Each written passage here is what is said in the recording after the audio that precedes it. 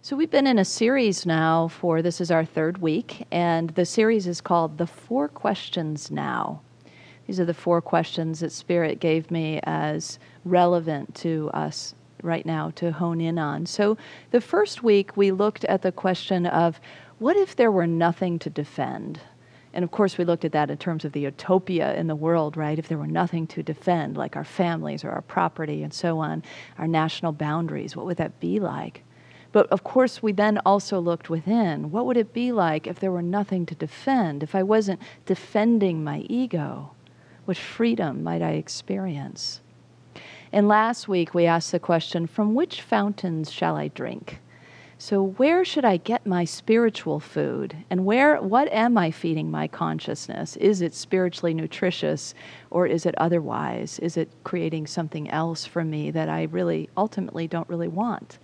And so looking at that, when we drink from the fountains that are the fountains of living water, how much that feeds our soul and allows us to be prepared for the challenges of life as well as to attract the joys of life.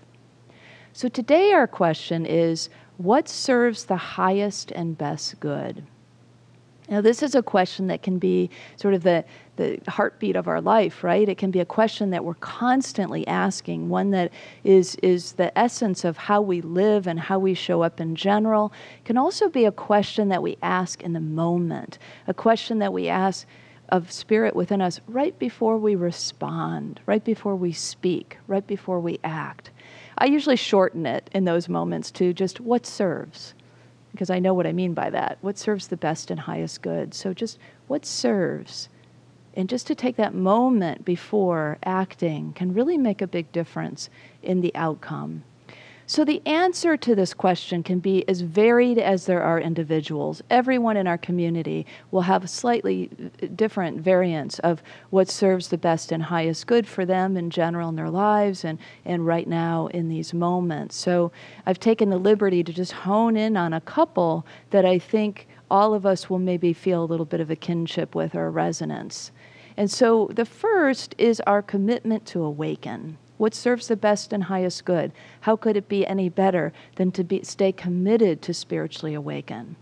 And the second is our kindness, how we show up as a kind being. So let's unpack this a little bit together, starting with the idea of awakening. Our spiritual awakening is at the heart of what draws us together as a community, right? We exist as a spiritual community in large part because we want to wake up. We want to be more spiritual beings. We want support for our spiritual journey. And so that's part of why we even are here together. And when we make the commitment to awaken, it's like automatically we're pointed to those places that will help us. If we say what I really want in life is to wake up spiritually, then we'll receive the guidance. We'll be pointed to what we need and we'll be given that, which will help us awaken. And if we keep bringing that intention forward, it will keep showing up in that way for us. So that's one of the key ways. And when we're guided, then we're constantly guided and pointed to that innate divinity, right? So when we're pointed to that innate divinity, then we're really being guided to show up like God. I mean, what could serve the highest and best good any better than us being the embodiment of the divine? That's really the point, ultimately, for us. So most of us would say that we're not really a finished work of art, right? We're not really there yet. We're sort of in the making, and if you will, we're kind of like the clay in the divine potter's hands, right? So we have to, there needs to be a willingness to be that. There needs to be a willingness to let ourselves be crafted and shaped and remembered. And in order to do that, we have to turn something over. It's that spiritual word that we love to use, surrender. It's the thing that the mystics always point us to. The key to our awakening is to surrender, is to give over, not to give up. That's not what spiritual surrender is. It's not raising the white flag and giving up. It's giving over to the very highest part of us, to the allness of God, to that S, the big S source or the big G God. It's that is everywhere present that we speak of, that is everywhere powerful, giving over to that. I know that some people, have a hard time with the word surrender. I know at least one person in our community has told me that, so I'm guessing there are others then. So just to remember that it is this allowance, this giving space to and room for Spirit to move in our lives. That's what surrender is. It's thinking that we're giving up control, right? That's what we're surrendering to. We're giving up the control, or the idea that the thoughts of our intellectual mind is it, that is really what exists. That's really what we're acting from. But there's so much more. And so if we give over to that so much more, we will experience it. It takes a willingness to let go of control, and that can be a hard one for a lot of us. It's certainly something the ego likes to have in place. I'll never forget when I was led by a series of spiritual experiences to read the book The Interior Castle by St. Teresa of Avila. St. Teresa is renowned she's a doctor. She was made a doctor of the church in Catholicism, which is a really big high honor. Even, it kind of next to sainthood, there's this other honor that's bestowed on very few women mystics, and St. Teresa of Avila is one of them. And as I was reading this book about the layers and the pathways, the 7 pathways in to the divinity within us in this interior castle, there were all those words on the pages and all those chapters and all those layers to move through. There was this one word sentence, surrender, period. And it stood out on the page like a pillar all by itself. It's as if all the other words just sort of fell away, and that one word shone really bright. And I read it, and then I read it aloud, and then I reread it again. And it was that teaching that made me realize that this is what the sages and the mystics of the ages always send us to. They point us to surrender as the key to awakening. Surrender is the key to discovering divinity. So it's obviously a big piece in our process. But so how do we do that? Then how do we begin to surrender? That can be kind of hard, right? As somebody pointed out, it can be hard to give up that kind of control. We always sort of want to let it go and then take it back, right? Let it go and take it back. Anybody ever do that? I certainly have had that experience a lot. So how do we allow ourselves then to build up really what we need is a trusting relationship with the divine, right? We need to build the trust. And just like in our interpersonal relationships, what do we do to build trust? To have a good, healthy relationship, we build trust, and to build that relationship and that trust, we usually have clear and frequent communication. That's usually a key piece of it. It is the same with the God of our being. To have clear and frequent communication is what allows us then to have trust. And when we have trust, it's easier for us to give over and have more of that presence in our life, which will cause our awakening. So it's just that constant movement then, that willingness to listen to the God that is in the midst of us, and to even converse, to ask questions, to speak to God as if God is this beloved or God is this friend in whatever ways that feels natural and authentic for you.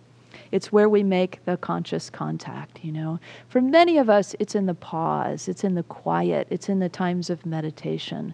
It can also be, though, in movement. It can also be in action, especially if that movement and that action has an intentionality to it to be fully present. So things like practices like Qigong or yoga can have that. Sort of the martial arts have that naturally built into them. But we can also apply it to things we love to do. We can have that sense when we dance. We can have that sense when we swim or when we run or hike. Anything that is sort of movement and action can also bring us to that kind of communication, that kind of presence, building that relationship of trust. Another important aspect to think about that really supports us is location. If you think about what's your sanctuary? Where is the sanctuary that you go to and you really feel that? You really feel the presence. You're really open to this truth that is available to you. You can begin to have that conversation or that listening space. For a lot of us, it's nature, right? Your favorite places in nature, a mountain stream or the mountains themselves, or ocean, lakes, your favorite trees. It can also be things that have been shaped by humans, cathedrals and cemeteries for some. It can also be your favorite chair at home, or man-made gardens, which also, of course, are part of nature's beauty. So think about what it is. What is your sanctuary? What is your place? And when we make that a habit, that's my place I go to, where I feel the quiet, where I feel the connection, where I have a trust and a familiarity, then it opens us even more and more to have that experience. So, and you can make it out of anything. It doesn't have to be overtly beautiful or overtly spiritual. I remember when I worked at the Teachers Academy for Math and Science, our building was right across from the projects and the low-income housing projects in Chicago. And on my lunch breaks, I would just go out and meditate on a park bench, and there I could still, because it was my place, I just made it my sanctuary. If I opened my eyes, it didn't look like a beautiful sanctuary, but it didn't matter. So it can also be made for us in that way, by us making it so. After I worked there, I ended up at Silent Unity, at Unity Village. So I was living and working in a place that was beautiful and that was overtly spiritual. And maybe it's because of that, or maybe for various reasons, but it had been about 7 years since my dad had made his transition. And he started showing up for me there. I would take my breaks in the Rose Garden at Unity Village. And if you've ever been to the Unity Village, you know how beautiful the Rose Garden is. And I would always sit at this one bench it had salmon-colored roses all behind it. And that was a kind of rose that my dad really liked to plant. So maybe that was part of it. Maybe it was just because I needed him in my life right then. I needed to have that conversation. I don't know, but it was this place most often where I had these kinds of conversations with him for the first time and began to really talk to him through the veil of the other side to this world. And it was really a beautiful time of just receiving and maybe even giving. I don't know. I'm not sure how that works on the other side. But it was really rich. And so that location seemed to be a part of it. That place that I had made my place of conversation, my place of connection, my place of feeling the presence, and having a kind of communication with my father that was far more conscious than I think it could have ever been in life, in physical life on earth. So it's kind of the same thing. What I would do is just go and sit and wait quietly, and then he would show up. And it's kind of the same for us, isn't it? We go to those places and we sit quietly and we wait, and then God shows up. And then we have that kind of trust-building conversation happening so that the voice becomes familiar, the feel becomes familiar, the sense of it is there for us. That's something then we carry throughout our day. And it's easier then for us to access it. And it's easier for us to give over to it, to surrender to it, to allow it to take charge of our lives. So this is a big part of where we are, in our journey.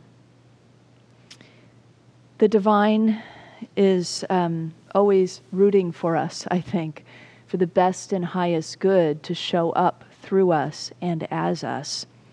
And being attuned to the one undoubtedly gives it to us.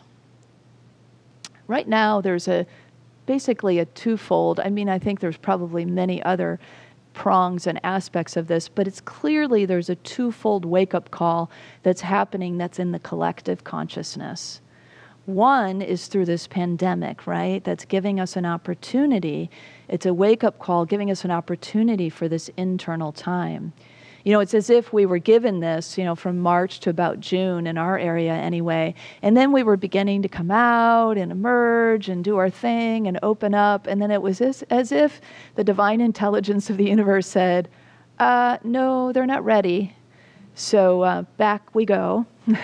into this more internal space again. And I know it can be hard for a lot of people, and my heart really breaks for those who are experiencing a lot of loneliness, who maybe live alone right now. And so we extend the best we can, the most we can to one another through the online formats to have that connection experience for all of us. So it is this, the pandemic, as one of the things that is waking us up, this time of internal space, of turning within, the opportunity anyway to wake up. And then, of course, there is also this wake-up call that's happened around racial injustice. I don't think it's any really mistake that the events of George Floyd's death happened on Memorial Day weekend. It's like, remember. It's sort of like, wake up, remember. There's this sense of remembering happening, remembering our ideals, with liberty and justice for all, for example. Remembering who we are as in our oneness. Remembering that we are working together for the good of all, the greater good that includes everyone. All of that gives us an opportunity to wake up again, yet another opportunity. It's not that it wasn't there. I mean, it's been there for 400 years, right, or plus, to wake up. Yet, I don't know, many of us were maybe too busy or too tired or too comfortable to really pay attention. And now it's like, oh, yeah, I kind of knew that, but I didn't really fully know the extent until I stopped in a pandemic and had a little more time to look and pay attention. God knows what she's doing. It's hard. It's hard to be where we are, but we're in it together. And so it's a little bit different than just the personal journey.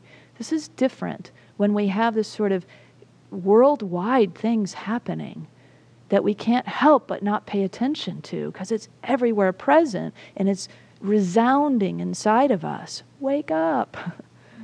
And we're listening, I think, a lot of us. We're listening. We're beginning to understand. We're beginning to awaken. So let's just listen. That's the key, isn't it? When we listen, we will wake up further. Christy Linnae sings this beautiful song to wake us up. She says it's time to wake up, that's for sure. Let's listen. Let's enjoy the music and the message in the song.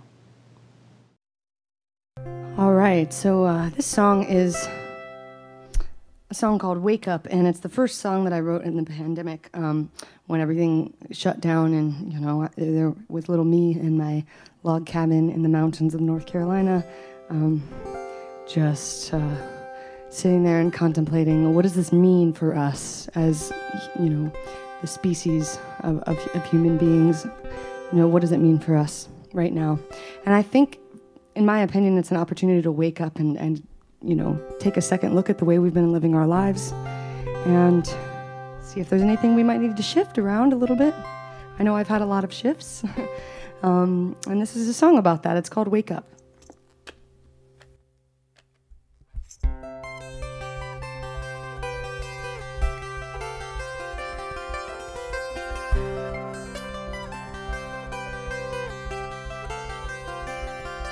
The whole world's in isolation. Feel the pain go numb to cold. I can't hide the emptiness or find a way to fill this hole. It's just the end of winter. Springtime feels far away. It starts with just a seed to build a forest in the gray. It's time to wake up. Wake up. Time to wake up now. Shine the light of love down. Time to wake up, shake it out. Live the life you've been dreaming now. Wake up. Hear the call. Wake up.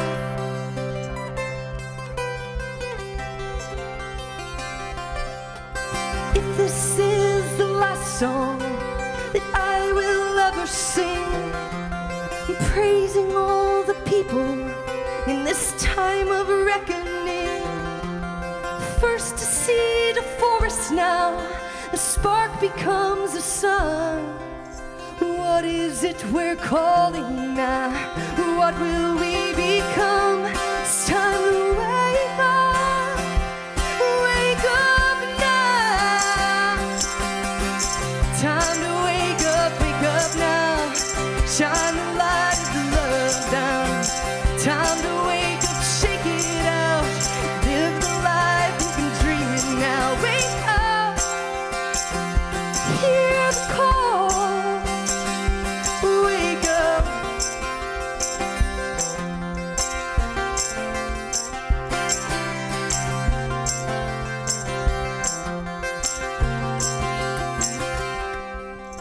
Riddled with the thoughts and fears consuming humankind, can we come back to our hearts and get out of our minds?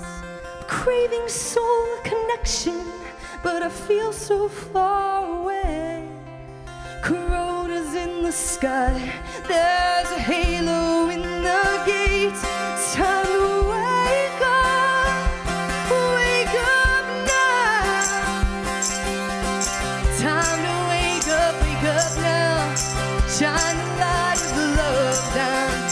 Time to wake up, shake it out. Live the life you've been dreaming now. Time to wake up, shake it out. Live the life you've been dreaming now. Time to wake up, shake it out. Live the life you've been dreaming now. Wake up, hear the call. Wake up.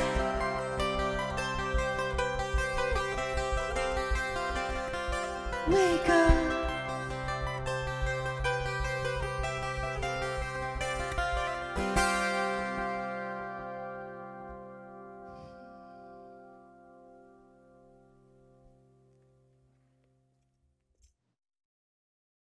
Well, thanks so much to Christy for that beautiful song. You know, she made that just for us. And I think it's a song that isn't yet recorded on her newest album. So thanks, Christy, for the sneak preview. That was a really cool song.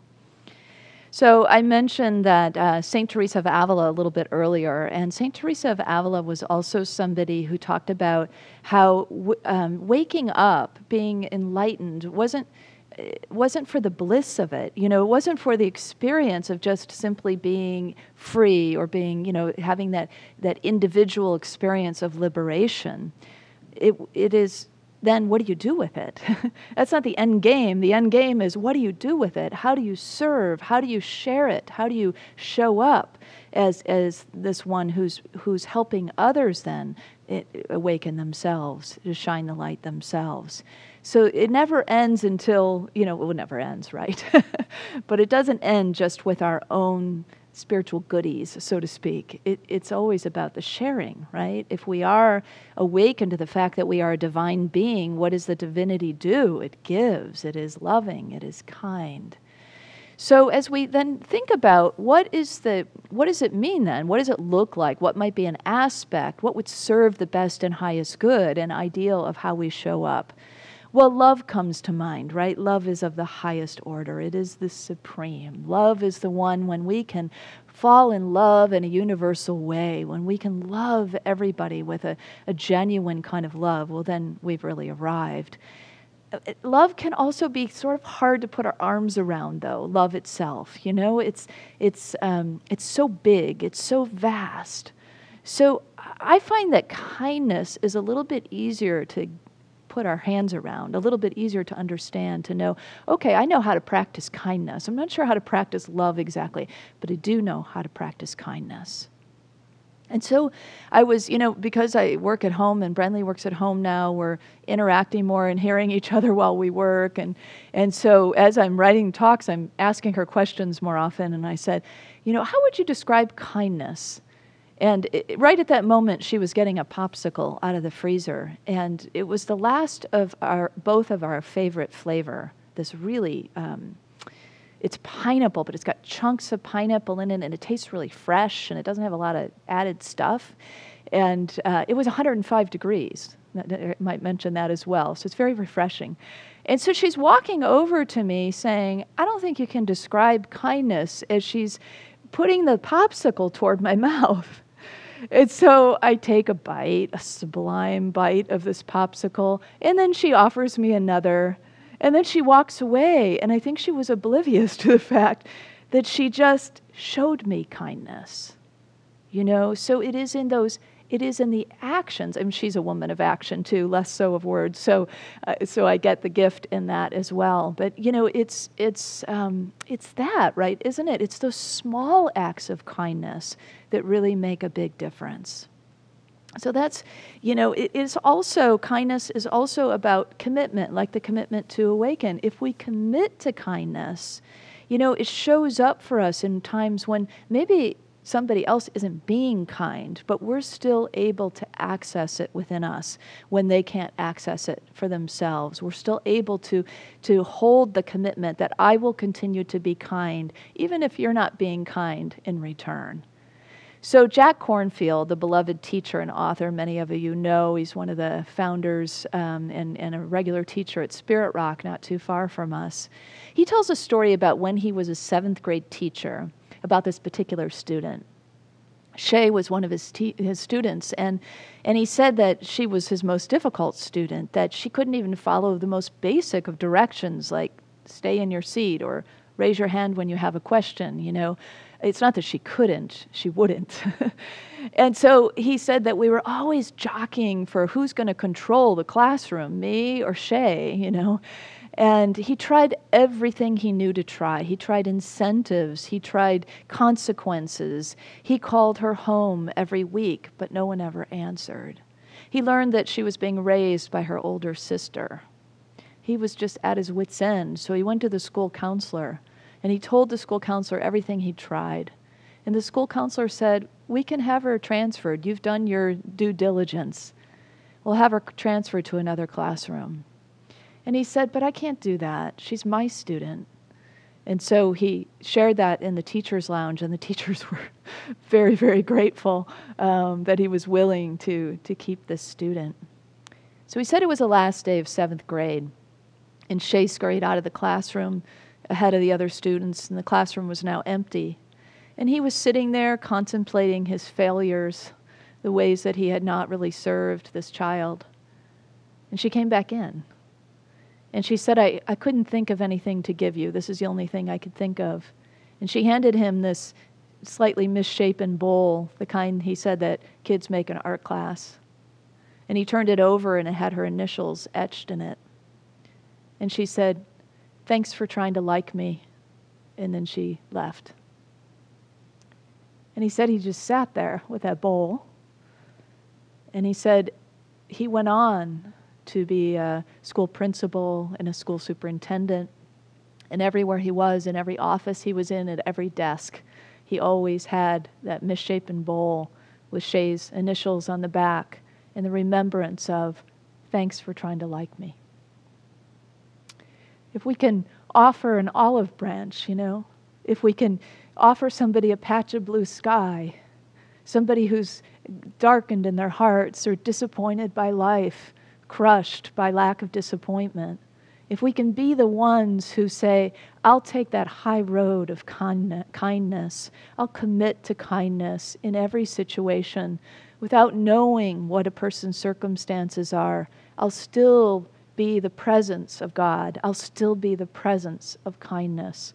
What a world we can make by each of us making that kind of commitment.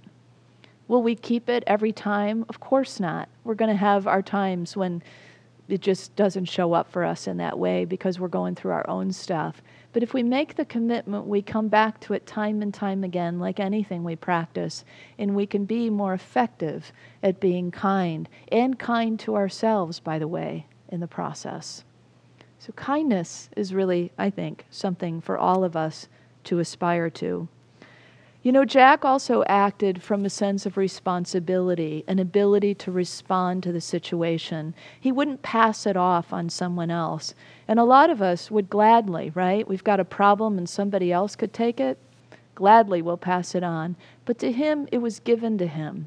This student was part of his classroom, part of his work to do. And so he took that on as a responsibility and a resolve for kindness. He also tapped, as we know who he is, I'm sure, tapped that inner reservoir of kindness. You know, when we have all that quiet time we talked about earlier, all that practice of awakening, we build that reservoir of these kinds of spiritual traits like kindness, and we can tap it then when we need it. Niceness is not to be confused with kindness. I think that's really an important point. Niceness doesn't always serve. It sort of can serve in a cursory way. Yes, you know, we want people to be polite and nice, but it just, it has something shallow in it, or it can have something shallow in it, where kindness has a depth. I was talking to my niece, Nicole, a couple of days ago on the phone, and she said, everybody always says I'm nice. She said, you know, and then we started talking about nice versus kind, and she said, I don't want to be nice. I want to be kind. Me too. Me too. So authentic kindness keeps us intact. You know, then we're not acting out of this sense of shoulds or appropriateness or politeness. And I'm not saying those things aren't good. It's good for us to be polite and appropriate. But it can also shield us in a way. It can keep us in that sort of tame, domesticated space that kindness lets us step out of and be in a more authentic space, a real space that people can really feel the difference between the two, I think, when receiving it. You know how it feels to receive. So you know what it feels like to receive small acts of genuine kindness, or big ones for that matter. So genuine kindness is really a keeper for us, I think, on this journey. It really informs this question, what serves the best and highest good? It's these two things, right? Our commitment to waking up spiritually and our commitment to being a kind human being. With these two in our pocket, in our hearts, there's nothing that can stop us from really creating the world that all of us envision. So let's, as we move together throughout this week, let's hold these ideas in consciousness, maybe work with this affirmation in your own quiet times. So together, let's speak this truth. I serve the highest good by waking up and being kind. And so it is. Bless you.